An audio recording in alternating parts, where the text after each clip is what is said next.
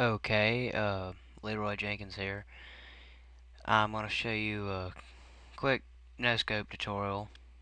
This is my first capture card video. You see, when you try to normally just put them in the middle of the screen, it's all left up to chance. I'm just warming up here. Um,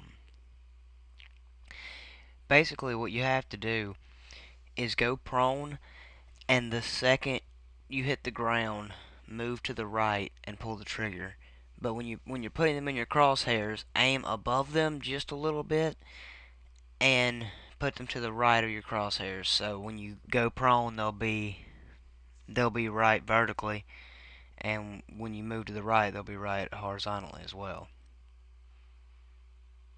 It's not 100% accurate, but I'm not lying to anybody telling them it's a glitch. But it's a very good way to no scope. Plus, when you hit the ground, you're a harder target to hit. Um, so I'm still working all the kinks out of my Dazzle DVC 100 capture card. If anyone has any advice at all, please tell me, because I need to know how to put music on it. I need to know the right format for YouTube, if this one even gets on YouTube. Um, I'm very new to it. This is my first Dazzle video, but the quality is great. If I recommend a Dazzle.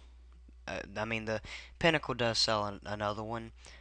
Uh, inner They're inner capture cards that go inside your computer, but I use mine on a laptop. So if you didn't have a computer, that'd be inconvenient. And plus, for the price, this is probably the best deal.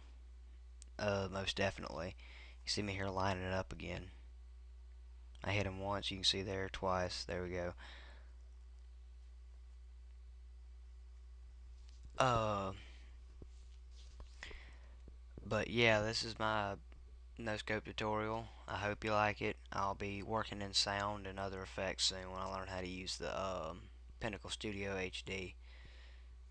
This is my but oh, and special thanks to my friend Slugfest 95 on PlayStation Network.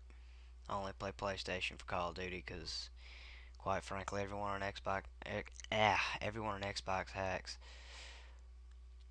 But yeah, I hope you like it. Comment, rate, subscribe.